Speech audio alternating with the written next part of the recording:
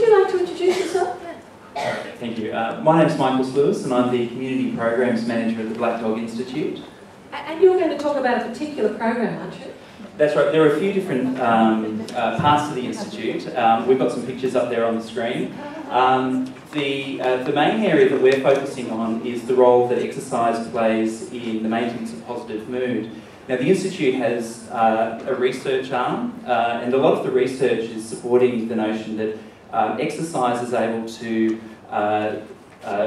diminish some of the symptoms of depression and can be an effective treatment or be part of an effective treatment plan for people who are experiencing the symptoms of depression.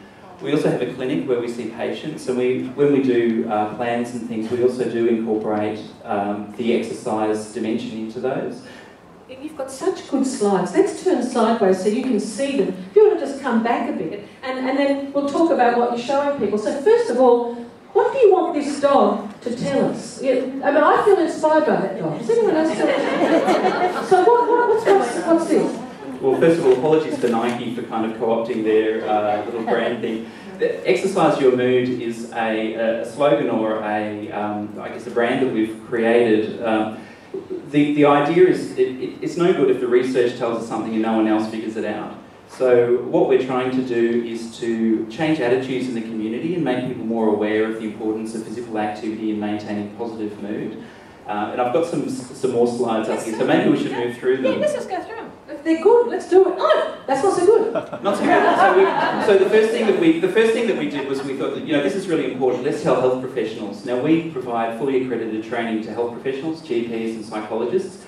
Sometimes they just do it for the points, as we heard earlier. But we do incorporate exercise into the training that we now provide around building treatment plans for patients experiencing depression. So they're all available on our website, and so if there are any health professionals that are interested, log into our website, check them out. We don't just say lose weight or exercise more, we actually provide some cognitive frameworks and things for people to use. Think of the points as a kind of lucky dog prize. I'm going to do it for you just to keep the speed going. How many have you got? Tell us about building resilience. So I think that's our second last slide, so we've moved through quite quickly. So the slide before was the fact sheets. We've got fact sheets for consumers on our website. Exercise Your Mood Week is on every September. We've had some really great support from some very high-profile sporting people, so we've been very lucky there. We've had politicians getting on board and saying all the right things. What we need now is for partner organisations to come on board and do activities in September that are in support of Exercise Your Mood Week to really get the word out there and help people understand the role that exercise plays. We also conduct resilience workshops for different groups, so for the general population, but also for organisations like the Bobby Goldsmith Foundation, to help people understand the role that exercise plays just in the ability to respond to life's ups and downs as well. So the message of Exercise Your Mood is not just for people who might be experiencing the symptoms of mental illness, it's for people to be able to sort of prevent those and live a positive, happy life. What are the dates of Exercise Your Mood Week?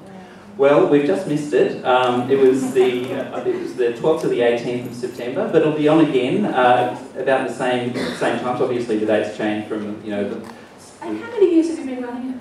This is our second year that we've run it, so we're really excited about the growth in the program. But there's plenty of room for people to get involved.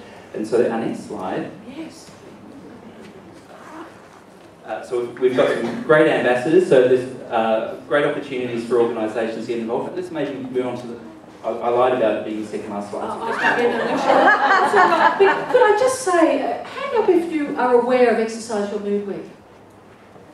Okay, still, because I must admit I am hearing about it for the first time. That's not a criticism, but I guess let's all commit to playing our role in helping to promote this next year. Just before we move on, can people get materials from you to help promote it? That's right. We have materials on our website, so we have a very well-equipped website, but also give us a call if your organisation's interested in being involved in a bigger way. We've got heaps of ideas. This year we ran a pedometer challenge, which we walked as far as from Sydney to Perth collectively, which was a great achievement. So that there's plenty of room for us to walk all around Australia and all over the world. So let's hope that we can keep building that year on year. So we have a pedometer that you can download, so you promote that to people. The little black dog, you can set your targets, and the little black dog will walk along and bark encouragingly if you slack off the pace a little bit. So that's pretty exciting. That's free to download for people with iPhone technology. And then there's one last little slide. Oh yes, one last little slide. He's a liar. Oh, that's our pedometer challenge. Sorry, one more after this. So this is our little appeal to you today. We'd love to have your support for future Exercise Your Mood Weeks. We have training obviously for GPs who might be in the room, or psychologists. We'd love to have organisations partner with us for future Exercise Your Mood. We do have a lot of resources and things that we can share with you. So thank you very much for your time today. And thank you for coming.